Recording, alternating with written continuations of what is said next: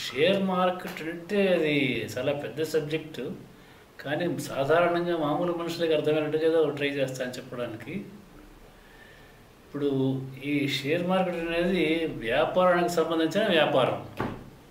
Share మార్కెట్లో షేర్లు కొనేవాళ్ళు అమ్మేవాళ్ళు ఆ వ్యాపారంతో ఏమి సంబంధం ఉండదు.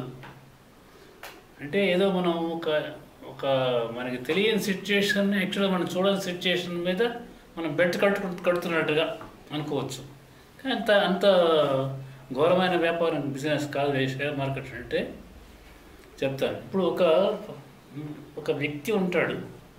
ఆ వ్యక్తి దగ్గర కొంత డబ్బు ఉందో లేక కొంత లోన్ తీసుకొని కొంత మొత్తానికి డబ్బు చేర్చుకుని ఏదైనా ఒక వ్యాపారం చేద్దాం అనుకుంటాడు అనుకోండి. అప్పుడు మన దగ్గర ఉండే ఏదో 1 lakh అనుకుందాం, జస్ట్ సింపుల్గాను. ఈ 1 lakh సరిపోకపోవచ్చు.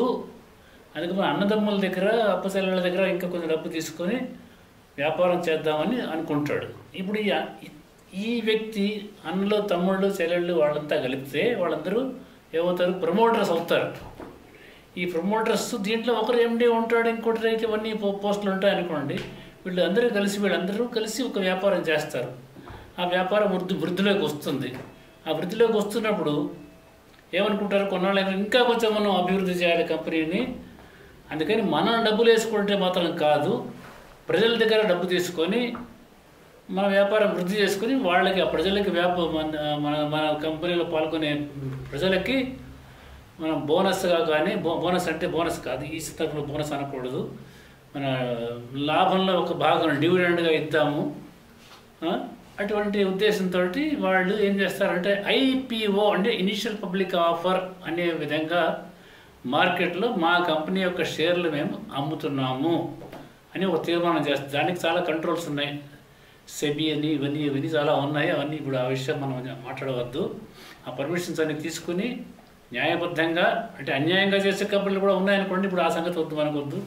న్యాయబద్ధంగా ఈ షేర్లు మార్కెట్లో అమ్ముతారు. ఏంటంటే మీరు చూస్తుంటారు, బ్యాంకుల దగ్గర పెద్ద పెద్ద ఫామ్స్ బయట పెట్టి ఎవరో మనుషులు నిలబడుతూ ఉంటాడు. ఆ ఫామ్స్ ఫ్రీగానే ఇస్తారు, ఫిలప్ చేసి కొంత డబ్బు కట్టి పలానా కంపెనీకి అని చెప్పి. ఒక ఎగ్జాంపుల్ చెప్తాను. రిలయన్స్ ఈ షేర్స్ వస్తున్నాయి. మన ఈ మధ్యనే వచ్చింది రిలయన్స్ నిప్పో అనే ఒక కంపెనీ వచ్చింది.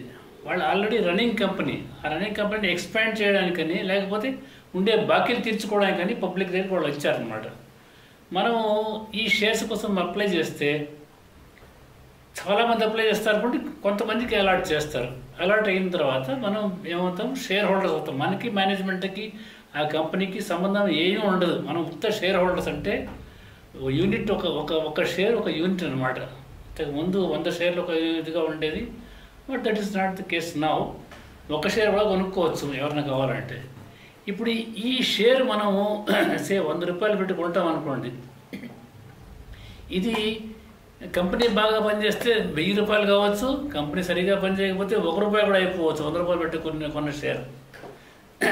అది ఎట్లాగంటే, ఇప్పుడు ఒక మామూలు ఎగ్జాంపుల్ చెప్తాను. ఏదో ఒక అమ్మాయి ఉందనుకోండి, ఒక మంచి కుటుంబంలో ఒక అమ్మాయి. ఈ అమ్మాయికి చాలా మంచి పేరు ఉందనుకోండి, త్రిలోక సుందరి అని పేరు అనుకోండి ఫర్ ఎగ్జాంపుల్. అంటే ఏమనుకుంటారు అందరూ? త్రిలోక సుందరి చాలా అందంగా ఉండొచ్చు ఈ అమ్మాయి, అందుకని ఈ అమ్మాయిని మనం పెళ్లి చేసుకుంటే చాలా బాగుంటుంది అని 100 మంది తయారవుతారు. ఇది ఉదాహరణ మాత్రమే, బాగా దిగులు పడకండి, ఉదాహరణ మాత్రమే ఇది. అలా మంచి పేరు. తర్వాత ఈ అమ్మాయి దగ్గర వీళ్ళ పేరెంట్స్ చాలా డబ్బు ఉంది అంటే ఈ అమ్మాయి చాలా రిచ్ అనమాట. రిచ్ అంటే ఆ రిచ్లో మనం కూడా కొంత పంచుకోవచ్చు, మనకు వచ్చేస్తుంటాను అనుకుని పోయి ఇంకో 100 మంది తయారవుతారు.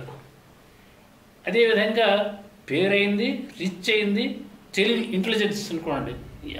తెలివైన అమ్మాయి ఉంది, ఫస్ట్ వచ్చింది, గోల్డ్ మెడల్ వచ్చింది అంటే ఈ అమ్మాయిని కూడా పెళ్లి చేయడం ఇంకో 100 మంది తయారవుతారు. ఈ విధంగా కంపెనీ, ఈ అమ్మాయి ఎగ్జాంపుల్ ఎందుకు చెప్తారంటే ఒక కంపెనీ సంగతి చెప్పడానికి. ఇప్పుడు ఒక కంపెనీకి మంచి పేరు ఉందనుకోండి, రిలయన్స్ కానీ, టాటా కానీ, లేకపోతే బిర్లాస్ కానీ, ఇటువంటి పేరు ఉందనుకోండి.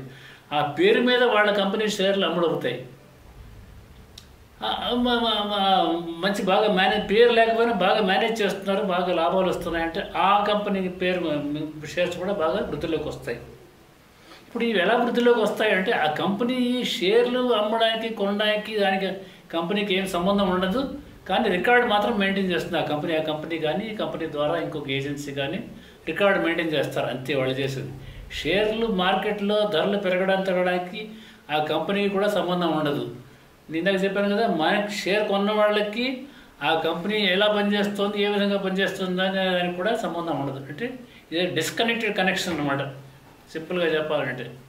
ఇప్పుడు ఇందాక చెప్పాను కదా, ఒక అమ్మాయి సంగతి, మంచి అందమైన అమ్మాయి, లేకపోతే మంచి ధనవంతురాలు, లేకపోతే తెలివైన అమ్మాయి అన్నట్టుగా ఈ కొన్ని కంపెనీ షేర్లు దాని మీద మోజు, తెలుగులో మోజు అంటారు, ఆ మోజు వల్ల షేర్లు కొంటూ పోతుంటారు.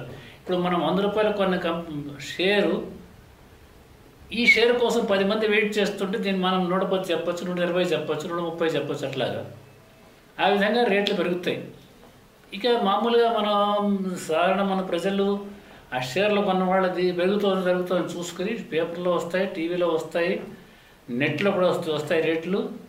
ఈ రేట్లు చూసి మనకి చాలు, ఈ మాత్రం లాభం వచ్చింది చాలు అనేటప్పుడు అమ్ముకుంటే ఆ డబ్బులు జేబులో వేసుకోవచ్చు. సరే, కంపెనీ సరిగా పని చేయలేదు, లేకపోతే దానికి మోజు లేదు, రేట్లు పడిపోతున్నాయంటే ఇంత మనకి నష్టం వస్తుంటే అమ్మేసేయచ్చు. ఈ అమ్మడం కొనడానికి దీనికి ఏజెంట్స్ ఉంటారు, స్టాక్ బ్రోకర్స్ ఉంటారు, వాళ్ళ ద్వారా షేర్స్ కొనడం కానీ అమ్మడం కానీ చేయాలి. దానికి కొంత రికార్డింగ్ అవసరం, డాక్యుమెంట్స్ ఇచ్చి మనం మెంబర్గా కావాలి, ఆ స్టాక్ బ్రోకర్ దగ్గర మెంబర్గా కావాలి. ఆ విధంగా వాళ్ళ ద్వారా మనం కొనడం కానీ అమ్మడం కానీ చేయాలి. తెలివిగా కనుక ఎవరన్నా షేర్లు కొనగలిగితే వాళ్ళు బాగా డబ్బు చేసుకోవచ్చు. మరి అతి తెలియకపోతే రివర్స్ కూడా కావచ్చు. దీనికి అంతకంటే చెప్పలేను ప్రస్తుతం. Thank you.